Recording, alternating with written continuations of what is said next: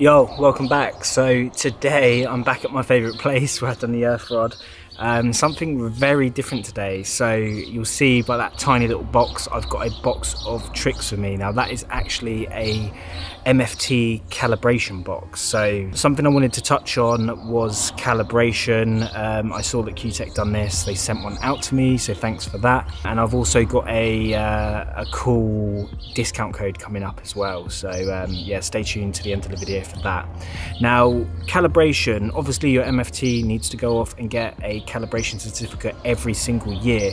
But what a lot of people don't know on your NIC inspection, or a consultant might pull you, is you're actually supposed to continually measure and see if your MFT or your testers are accurate. And a lot of people do it with this. So this is a cal card, you can get them online for like 20 quid, and this is just got resistors in it. Basically it's got a range of 0.5 mega ohms to 20 mega ohms and 0.25 ohms to 5 ohms, and you just test between the common and the different contacts, and that will prove, you know, your tester. Now that's all well and good, and that thing does work a charm. However, it doesn't do everything. So what Kewtech have is a little calibration box, which I'm going to plug in. We're going to go and calibrate my Kewtech tester, see how accurate it is, and yeah, obviously see if it's up to scratch and if it's fit for purpose. So yeah, let's get it out, let's get it plugged in and see what happens. This is our little box. I can't believe how small it is. When I first saw this, like online, in the case it's in, I thought it'd be massive, and that's why I've done that little shot in the intro to show you the scale of this thing, because it is tiny. That's my hand. Anyway, you've got a few things here. So you've got your mains input there, that's obviously going to get the thing powered up via this lead, and then you have the test socket, which will do RCD testing. You can see the test current here and what time it should be. So it should be 38 milliseconds, and then here you can also do a loop test, and you can set it to, well, I don't know what local is, but you can set it to 1 ohm, 100 ohms, so you can test your loop there as well. That's how you change between those. And then it's also got the same settings as the cal card. You know, it goes between 2 ohms, 1 ohm, 0.5, and then you've got your common, and again common, 0.5 mega ohms, 2 mega ohms, and 200 mega ohms. So it's really going to test all of the functionality of the tester, and yeah, just allow you to easily see if it's accurate. Now this is tiny, it's literally a diddy little thing, but it's great for, yeah, you know, checking accuracy, making sure you're up to date. And yeah, if you had one of these on the company and had a lot of testers, a bit like the company I work for, it's just great to, yeah, prove the madness of the testers. Let's see what it's saying. Get it plugged in. Right, so I've got my tester set up, 3 leads in there, it's plugged in there, obviously plugged in. We're on RCD mode, so I'm doing 1 times at 30 milliamps. I'm just going to press test. You should see the 30 milliamp light up, maybe just a 15, no, 30 milliamp, 36 milliseconds. So it says it should be 38, plus or minus 1 millisecond, so we're 37, so I think that's pretty accurate, to be fair. I'm happy with that. Let's do a loop test. So let's just double check, because I want to make sure I'm not messing any of this up. Fault loop impedance tests. The FC2000 provides a facility to check the accuracy of fault loop. Okay. Right, let's flip onto loop and let's go local. Yeah, for loop impedance test, plug in and carried out the usual way. This measure is value recorded. Right, okay. So 0.48. We then want to add on 1 ohm. So it should be 1.48, yeah. And then we want to go in the middle position, and it should be 99, yeah. Out the range of the tester, I suppose, but maybe... no, we don't want to do that. Just lead. We go to a high resolution, maybe? No, that's going to make it worse, isn't it? 99, so we can only assume. But if we go to 1, Bosch 1.48, and we go here, yeah, 47, and then 1.48. So again, that has proven that it's accurate. You know, it's happy days. 1.48. We go local. The local air fault loop is 0.47. We then add on 1 ohm, and it goes to 1.48. So that is sweet. Now I can get rid of this probably unplug it, and we can do the do continuity and insulation resistance.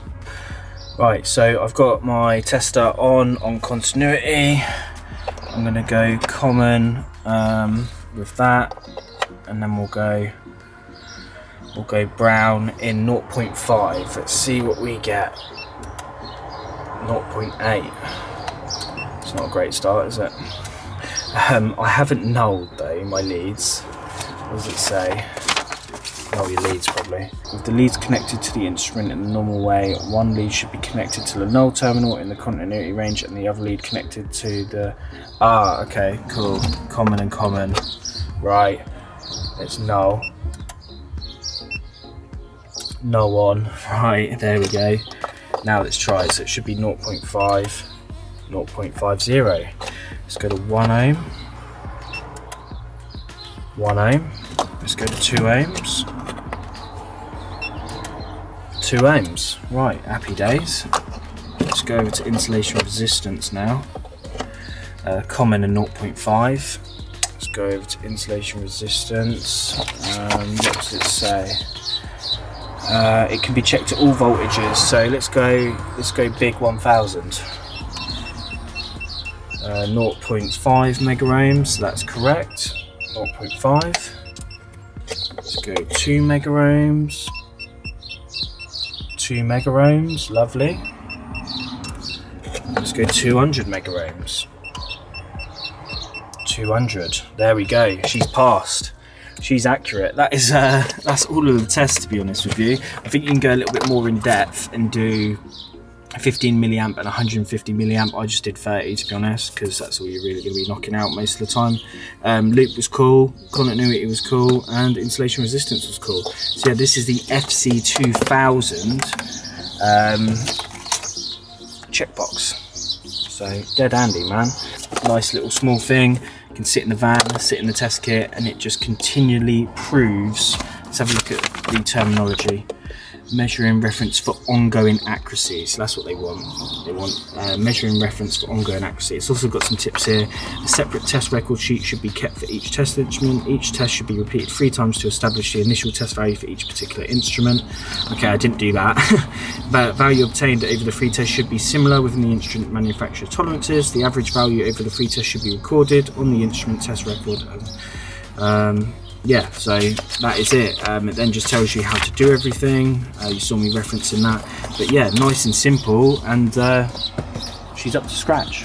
Now, the reason I asked Kewtech to send me out this FC2000, to be fair, the reason they've done that is because I'm a massive nerd and I just wanted to mess around with it and my tester. But the reason for this video is I'm excited to announce that in collaboration with Kewtech and EXPRESSCAL, I have a discount code. So although continually measuring the accuracy of your test instruments is a great thing to do, you still need a calibration certificate every year. It runs out, you need another one, and that's just the way it is. Anyone with a multifunction tester will know this. But yeah, with EXPRESSCAL and Kewtech, I have a discount code on all calibration. So first of all, EXPRESSCAL are experts at what they do. You send your tester out to them, they calibrate it, they send it back. Easy as that. Happy days. So I've got code Residual, which will give you 15% off your calibration. So yeah, go on the website, fill out your information and enter code Residual, and it'll give you 15% off. So yeah, not only is it super easy to do, send it off, they calibrate it, send it back, you get a certificate, you're gonna get 15% off using code Residual.